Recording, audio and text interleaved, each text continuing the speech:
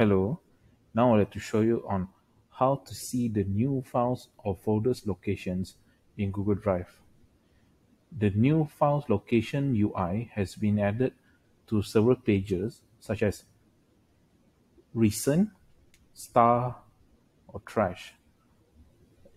You can also see at the search here, for example, by clicking on search options and click search. There's a new column called location at the right hand side. For example, this file is in my drive folder, and if you roll over your mouse to this location, to the second folder item, you can see the root directory, my drive, the folder contain, and the subfolder.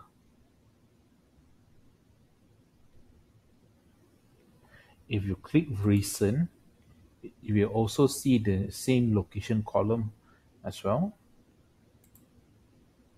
and the star page as well, and the trash page as well.